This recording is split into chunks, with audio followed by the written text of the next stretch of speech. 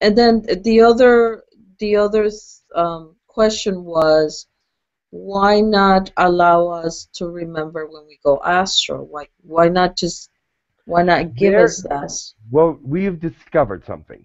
Let me explain to you. You have much artificial waves in your atmosphere, and we've discovered that a few of those waves, like the waves you get from your cell phone towers, the waves you get from telephone poles and wires, and many kinds of man-made waves that are out there.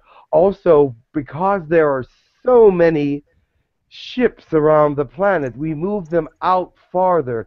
They were also interfering with the wavelengths of your understanding. While you were at the colonies, you remembered everything, but on the way back, you were bombarded with different waves and different.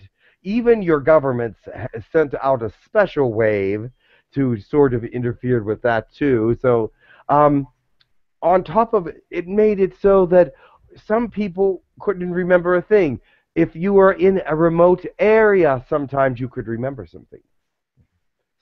But those people in city-like places, or places with a lot of wavelengths going on, could not remember anything, because it was you cannot filter them out from an astral projection, in the sense that you are going through time and space and air and the whole thing. You are not solid, so you will pick up all these different things in your astral projections.